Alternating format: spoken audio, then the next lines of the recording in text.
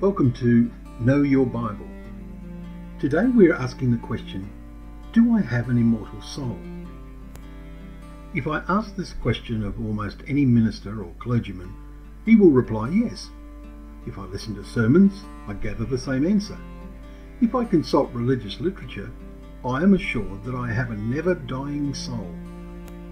Despite widespread use of the phrase immortal soul, this terminology is found nowhere in the Bible.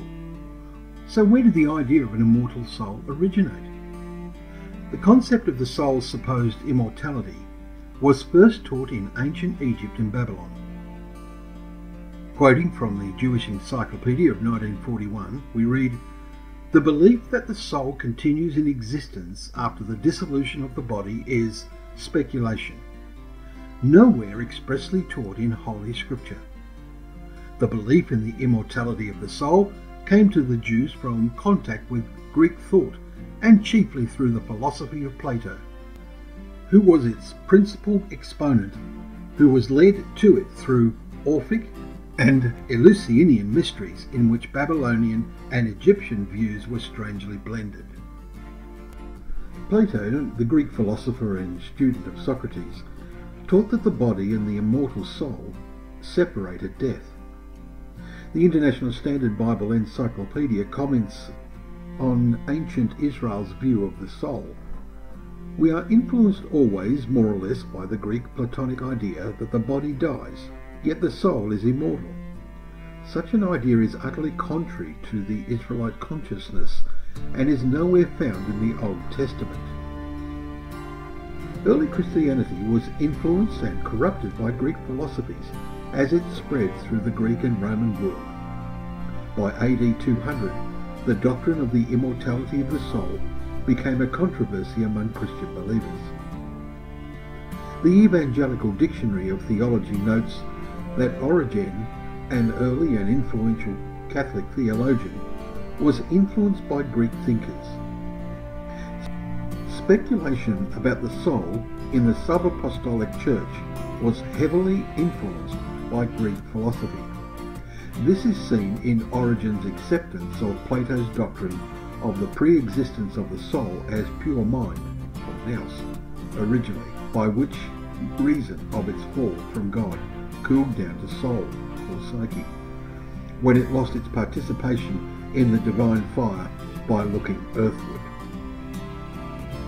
Secular history reveals that the concept of the immortality of the soul is an ancient belief embraced by many pagan religions, but it is not a biblical teaching, and it is not found in either the Old or New Testaments. In our last video, Is Death the End?, we showed the biblical definition of death and the hope that lies in the resurrection.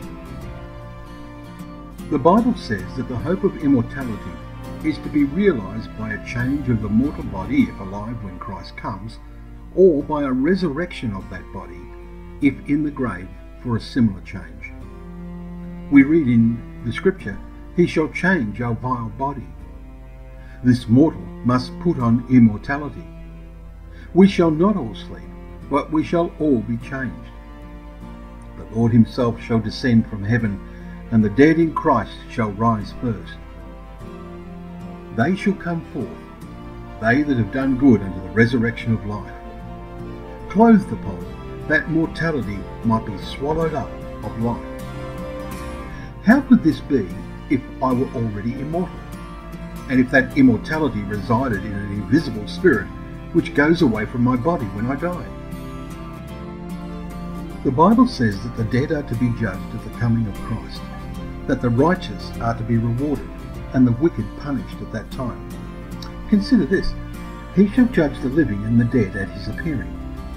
The Son of Man shall come in the glory of his Father, and then shall he reward every man according to his works. We must all appear before the judgment seat of Christ. And when is this? At the time of the dead, that they should be judged, and that thou shouldest give reward to thy servants the prophets. Those that know not God shall be punished with everlasting destruction from the presence of the Lord. How am I to understand this? If I am to believe that when men die, they go to judgment, and if accepted, into heaven to be rewarded, or descend to hell to be punished. What is the meaning of a day of judgment if it is all settled before the day arrive? And finally, how am I to reconcile the teaching of the Bible with the idea that when I die I shall not be dead, but more alive, and know more than I do now? I cannot reconcile the two things, and as one must be right and the other wrong, I conclude that the Bible is right and popular teaching wrong, and that therefore I do not have an immortal soul.